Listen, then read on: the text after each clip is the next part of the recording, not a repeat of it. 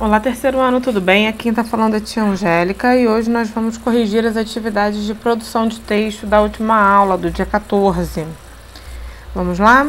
Página 16, que fala sobre conto. Número 1. Abaixo alguns marcos de consagrados contos de fadas. Escreva que contos representam os elementos a seguir. Uma casa feita de doces, João e Maria. Uma princesa de longos cabelos presa numa torre, Rapunzel. C. Um lobo que derruba casas com seu sopro, os três porquinhos. Um gigante que possui uma galinha que põe ovos de ouro, João e o pé de feijão. Um caçador, a avó e uma cesta de doces, Chapeuzinho Vermelho. Uma maçã envenenada, Branca de Neve e os sete anões. Uma linda princesa apaixona-se por um monstro, a Bela e a Fera. Uma princesa que dorme mal sobre 20 colchões, a princesa e a ervilha. Uma princesa perde um dos seus sapatos, Cinderela, ou a gata borralheira. Pessoal, é o mesmo nome para a mesma história, tá bom? Melhor, são nomes diferentes para a mesma história. 2. Responda. Se precisar de ajuda, solicite a um adulto. A resposta aí é pessoal, a tia Angélica só vai dar algumas sugestões, tá, pessoal? Você conhece algum ou alguns dos contos da questão anterior? Quais? Eu conheço todos, então botei que sim e todos os contos. Letra B. Você tem o costume de ler contos? Quais são os seus tipos preferidos? Sim, eu tenho costume de ler contos. E os que eu mais gosto são os contos de romance e de comédia. E na letra C, existe alguma história que você tenha lido ou ouvido que marcou você? Qual? Escreva resumidamente. Aí você vai lembrar, pergunta ao seu pai, sua mãe, qual foi o conto que eles contaram para você, o que você leu, que te marcou. No meu caso, o conto que eu mais me lembro da minha infância, quando eu tinha assim, a idade de vocês, é a Bela e a Fera, que vocês bem conhecem, né? A história daquela menina que se apaixona por uma fera, por um monstro, quando ela tenta salvar o pai dela de viver preso na torre junto com aquele monstro. Página 17. Leia o trecho inicial do conto Miudinho, de Figueiredo Pimentel. Em companhia de vários fidalgos, Dom Bias, poderoso príncipe herdeiro do importante reino de Avalão, foi uma vez a caça, embrenhando-se numa imensa e intricada floresta que havia às portas da cidade. Não conhecendo o caminho, Sua Alteza, tendo se afastado de sua comitiva, perdeu-se no mato. Não houve meio de poder sair dali. Depois de andar léguas e léguas, chegou extenuado a uma caverna aberta por uma grande montanha. Residia ali uma família de gigantes, compostas de pai, mãe e filha. O gigante se chamava Ragarrão. Estava fazendo lenha para o jantar. Arrancava facilmente com uma só mão pelas árvores, que nem 20 juntas de bois poderiam sequer balançar. Ragarrão, avistando o príncipe, que lhe pareceu um anãozinho comparado com ele, por não lhe chegar nem até os joelhos, exclamou: "Oh, que homem tão miudinho! Que queres aqui, anão?" O príncipe contou-lhe sua história. E Ragarrão disse: "Bem, visto isso, ficarás aqui, como meu criado." E ficou chamando Dom Bias de miudinho. Passado algum tempo, a filha do gigante Clandir apaixonou-se por Dom Bias, e Dom Bias por ela. Aí tá só o trechinho inicial dessa história, tá bom, pessoal? Vamos lá. Agora responda de acordo com o que você leu. Quem são os personagens apresentados nesse trecho da história? Nesse trecho aparecem Dom Bias, que é o príncipe, o gigante, Ragarrão, e Clandira, que é a filha do gigante. Letra B. Quem conta a história? O faz como participante ou como alguém que não se faz presente no enredo, ou seja, um observador?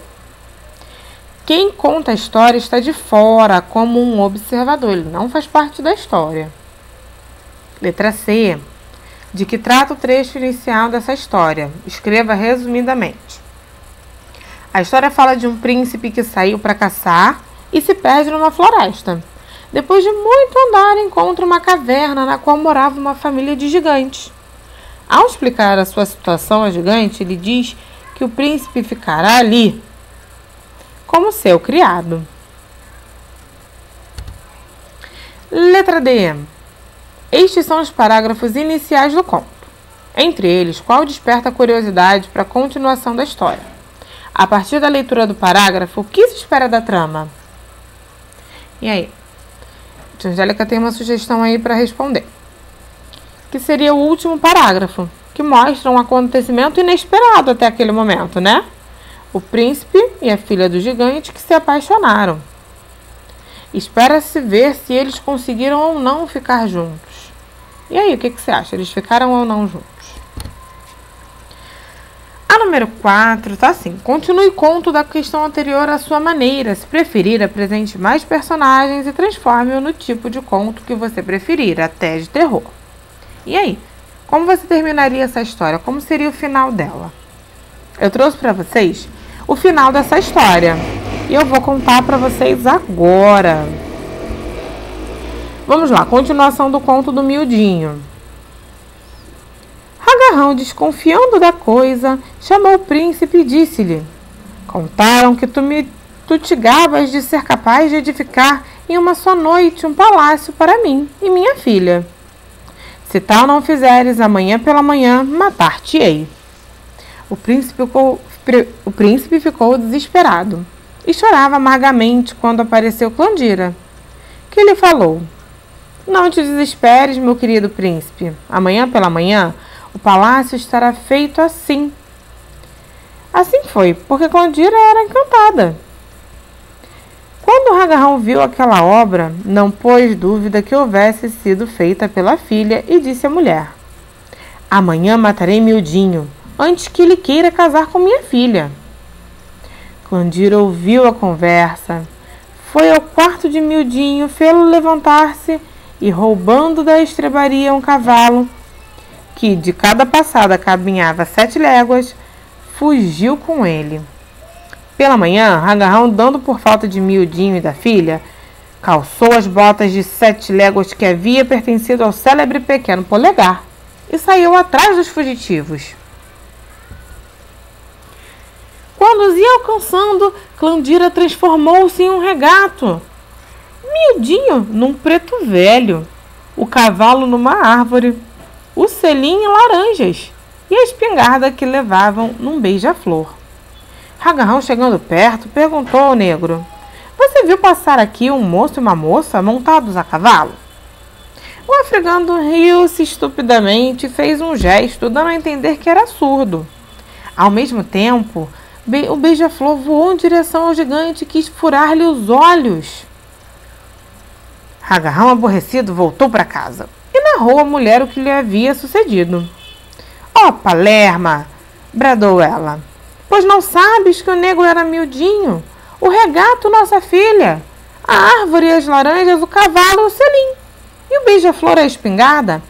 Volta de novo e agarra-os! Nesse momento, os fugitivos desencantaram-se e partiram a todo galope. Agarrão, porém, saiu-lhes outra vez ao encalço e ia encontrá-los quando se transformaram a moça numa igreja, Miudinho em um padre, o cavalo e o selim no silo e no badalo, e a espingarda no missal. O gigante entrou na igreja e interrogou o cura: Vossa Reverendíssima, não viu passar por aqui um moço e uma moça montados a cavalo? O padre, que estava dizendo missa, não respondeu e começou a rezar. Ao cabo de muito tempo, Agarrão aborreceu-se e retrocedeu. Ó tolo! Disse a mulher quando viu ele de novo lhe sucedera. Volta para trás, o padre é Miudinho, a igreja é Clandira, o sino e o badalo, o cavalo e o missal, a espingarda. O gigante voltou furioso, fazendo 20 léguas por segundo. Avistou finalmente os fugitivos, mas quando ia pegá-los, Clandira tirou para trás um punhado de cinza. Formou-se uma neblina muito densa que Agarrão não pôde atravessar. Voltou para casa e desistiu da ideia de os agarrar. O príncipe Dombia chegou então ao seu reino. Casou-se com Clandira, que se desencantou, deixando de ser da raça dos gigantes, para vir a ser uma moça lindíssima. E aí, esperavam esse final de história? Eu juro para vocês que eu não esperava, não. E aí, quer dar o seu final? Quer fazer um final diferente? Pode ficar à vontade. Beijo, pessoal. Até a próxima.